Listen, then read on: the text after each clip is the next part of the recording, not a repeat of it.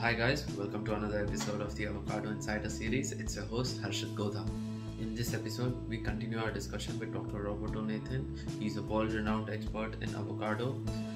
He was the former extension officer at the Extension Service of Agriculture Ministry of Israel, and he has worked together with Dr. BenYacov, the father of the Israeli avocado industry. Currently, he's consulting large avocado orchards in Israel and Latin America. In this episode, we talk about the avocado varieties that are the most suitable for hot climatic conditions. And we talk about both rootstocks as well as the science on top, the commercial variety on top. Stay tuned in for this episode because we talk about Gem, Maluma and Lavi. These are Haas-like varieties, but their patent owners say that these can be grown in hot climatic conditions. I have a special request to you guys. If you have any questions about commercial avocado farming, post it in the comment section down below and I'll ask Dr. Roberto Nathan those questions and post a separate video about it. So that will clarify your doubts and benefit the community as a whole. So I have touched upon this point before regarding heat, but what avocado variety is the most suitable for hot climatic conditions? You're talking about rootstock varieties? No. Or varieties? Well, both rootstock and commercial varieties on top, the science. Depends on what you call, you're talking about arid conditions. Yes.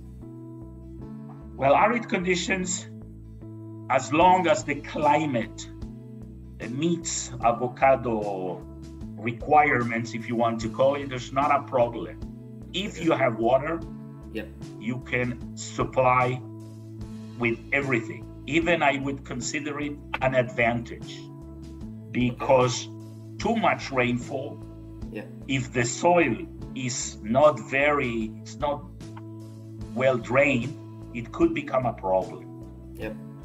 In arid soils, mostly the problems are lime, high pH, alkaline soils, and salinity.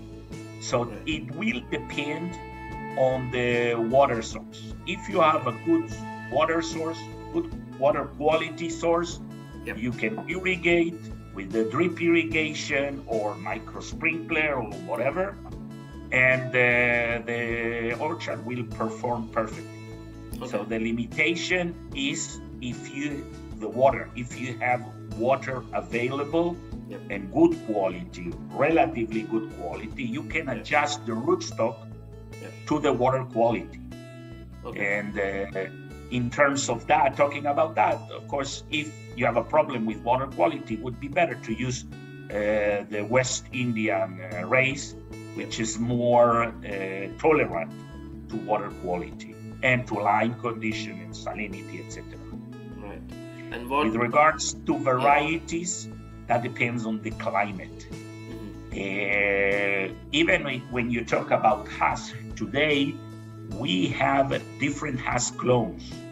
And we have some of them, I'm not talking about the original Haas that comes from California. I'm talking about variations that we developed here in Israel in the Volcanic Research Station that are more tolerant to those conditions, and you can market fruit, and commercially it's not Haas. It has a different name, but today they call it Haas. Although the people that develop these varieties, they say, but this is not Haas, but it becomes dark like Haas. So people call it Haas.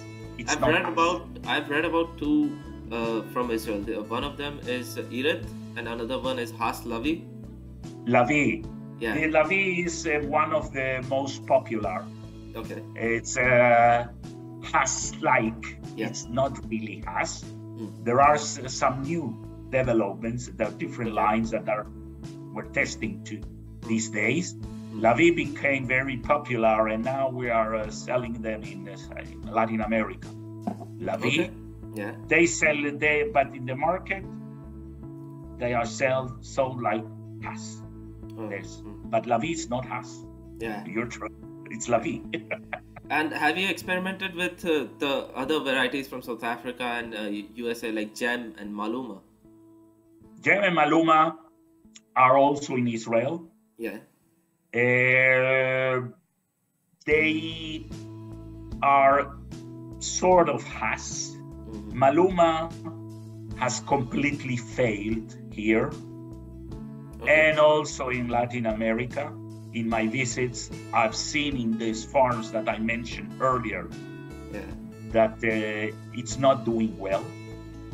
Okay. And they going back to Hass. With regards to Gem, well, still not much work with. We need more work.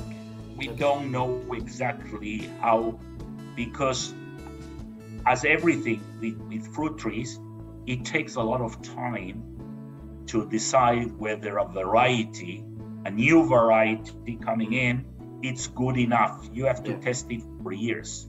It's a couple of years, it's not enough. You need adult orchards and many productions to assess a new variety and decide whether it can become commercial and compete with the old ones, Hass, Ettinger, Pinkerton, and all the others. I hope you found our discussion useful. If you did, please press the notification icon and subscribe to my channel. That's it for this video. Thank you for watching.